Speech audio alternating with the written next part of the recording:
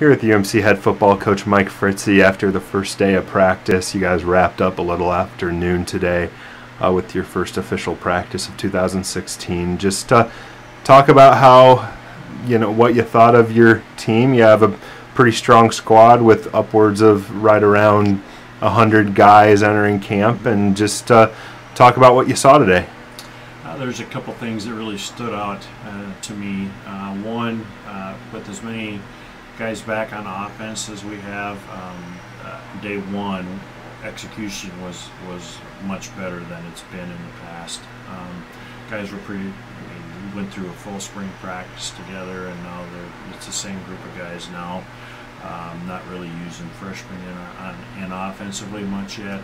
And so our execution overall was pretty good today. And then defensively, we have a few more younger guys in there, but we feel really good about the guys who we have returned, which is a good thing for this conference, in that not being forced to have to play freshmen is a good thing. So we've got some experience everywhere.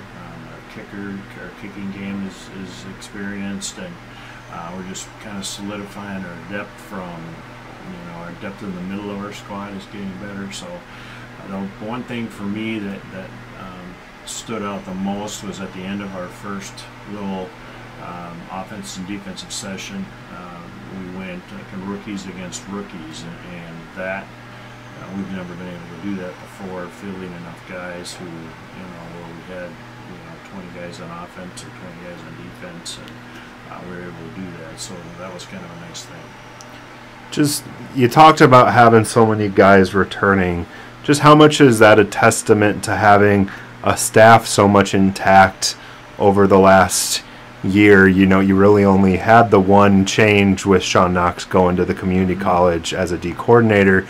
That's the only change you've had from last year, I believe, and that obviously has to help with just retention.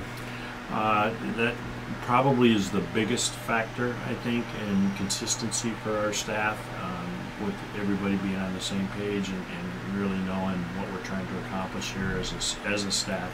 I feel really good about the staff that we have here now, and we do have 3 or 4 younger guys now that are coming in who have already made some big contributions, and in preparation and that kind of stuff, getting ready for the season.